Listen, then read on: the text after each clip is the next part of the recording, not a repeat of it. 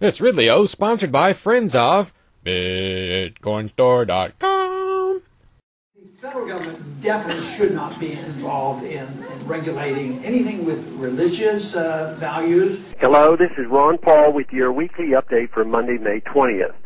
The IRS's job is to violate our liberties. What do you expect when you target the president? That is what an Internal Revenue Service agent allegedly said to the head of a conservative organization that was being audited after calling for the impeachment of then-President Clinton. Recent revelations that the IRS agents gave special scrutiny to organizations opposed to the current administration's policies suggest that many in the IRS still believe harassing the president's opponents is part of the job. As troubling as these recent reports are, it would be a grave mistake to think that IRS harassment of opponents of the incumbent president is a modern or a partisan phenomenon.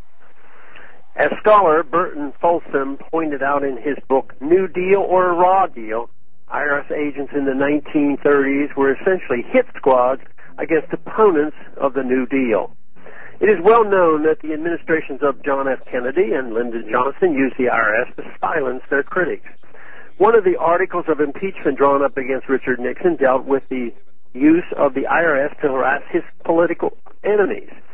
Allegations of IRS abuses were common during the Clinton administration, and just this week, some of the current administration's defenders recalled that anti-war and progressive groups alleged harassment during the Bush administration. The bipartisan tradition of using the IRS as a tool to harass political opponents suggests that the problem is deeper than just a few rogue IRS agents or even corruption within one, two, or three, or many administrations.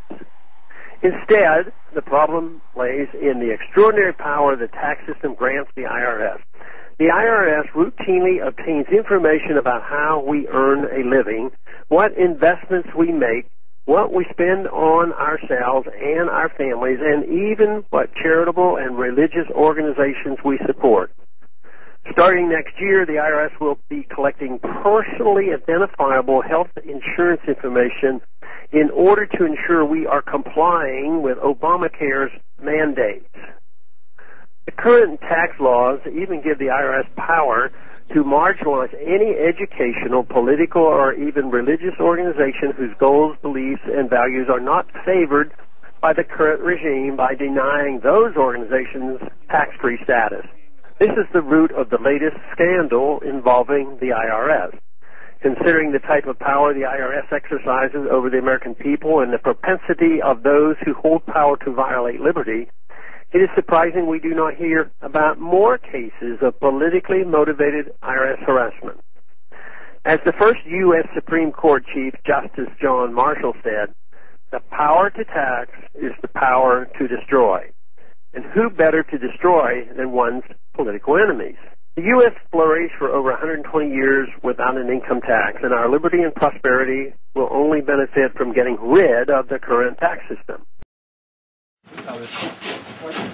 All right, Johnny, this is how it's going to go. You're going down.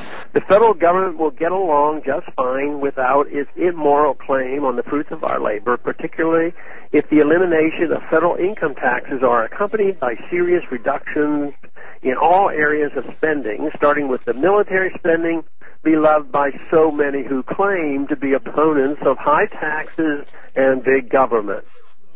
While it is important for Congress to investigate the most recent scandal and ensure all involved are held accountable, we cannot pretend that the problem is a few bad actors. The very purpose of the IRS is to transfer wealth from one group to another while violating our liberties in the process. Thus, the only way Congress can protect our freedoms is to repeal the income tax and shutter the doors of the IRS once and for all.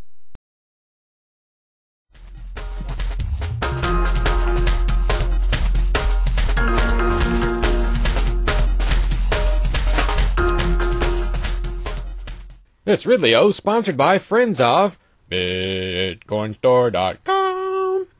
500,000 items for sale, often cheaper than Amazon. The easiest way to convert your bitcoins into real-world stuff. They're privacy friendly. You don't even have to give your name. BitcoinStore.com